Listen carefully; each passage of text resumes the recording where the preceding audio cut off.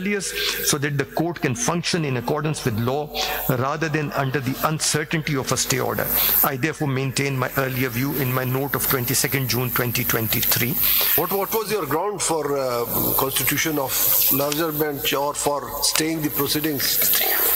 My Lord, your ground, what on which? My Lord, section 3 and 4 of the Practice and Procedure Act. 4 talks about interpretation of constitution, whether any constitutional interpretation was required in this case? Yes, my Lord, because they were asking for the striking down of several procedures, provisions of the NAB Amendment Act. There was on the touchstone of the Constitution.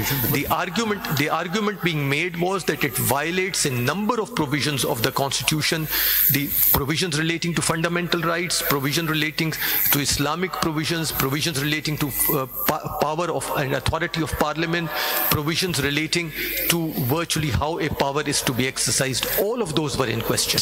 There's also another ground, speaking for myself, my Lord, where a larger bench should have heard this case, and that was the question of maintainability, because in high courts certain petitions were pending challenging the Wairis, and the judgment of the majority did refer to the Benazir Bhutto's case, PLD 1988, Supreme Court 416, which is, I believe, an 11-member bench. My Lord.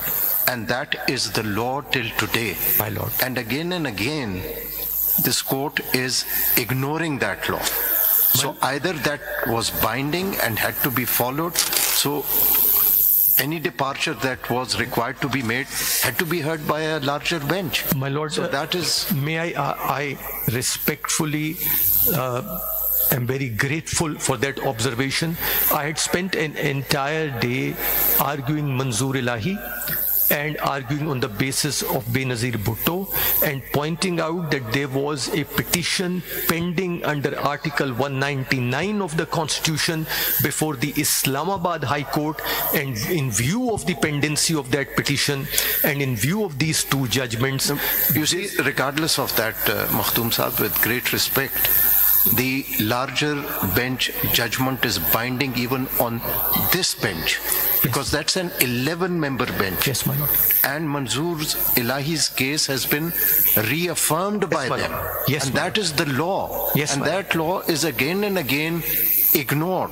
Yes, and that was also ignored in the election matter, to which the majority has made a reference. My Lord, yes. So that could not have been overruled, and till that is not overruled, 184(3) petitions are not maintainable if matters are pending before the high courts. My Lord, even before the Practice and Procedure Act was enacted, that was a submission made by me before the Honorable 3-member bench of this Honorable Court, and that was my next point, which your Lordships has encapsulated far better than I could. Arguments, we will hear you later. This is your main arguments. My Lord, that's my second argument after the Practice and Procedure Act. So, the second argument... What is the first? My Lord, the first was that in view...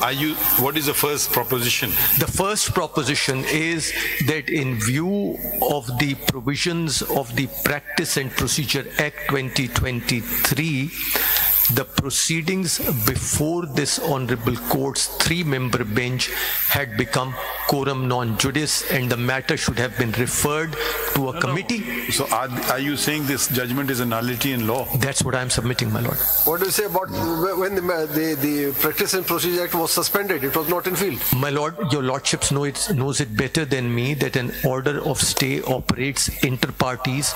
It operated between them, and my Lord, Mr. Justice Syed Mansoor Ali Shah refers to my submission and encapsulates this very well, that if tomorrow this Practice and Procedure Act will be upheld, the stay order will be vacated, and for that period... So you were prescient, or was Justice Shah prescient?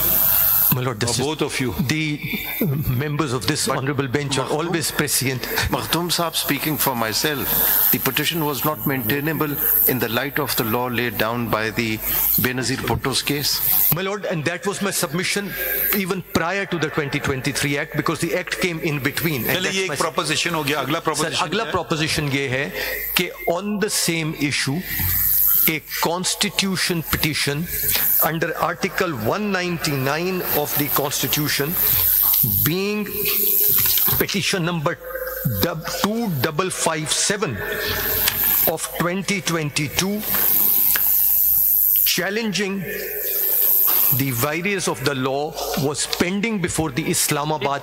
So I'm just thinking aloud, don't read too much into my observations. It could be that a petition comes here and someone, just to stop that, files a petition in the High Court. Okay, it could be completely malafide. Okay, how would we know it? We can't know malafides and bona fides, and that will happen. So should that not be a matter of case-to-case basis, just because a petition has been filed? Or, for instance, some things are time-related. Like, you know, it's very important something happens, and a party is not interested in adhering to a certain time. Let's take elections, for instance. So they file a petition, one in Balochistan, one in Sindh, etc. And someone files who's actually interested in elections in the Supreme Court. So the Supreme Court should say, hang on, let's debate those. But they will effectively get the relief what they wanted, delay. So should it be binding on us to that extent? Subscribe करें और bell दबाएं ताकि कोई खबर रह न जाए।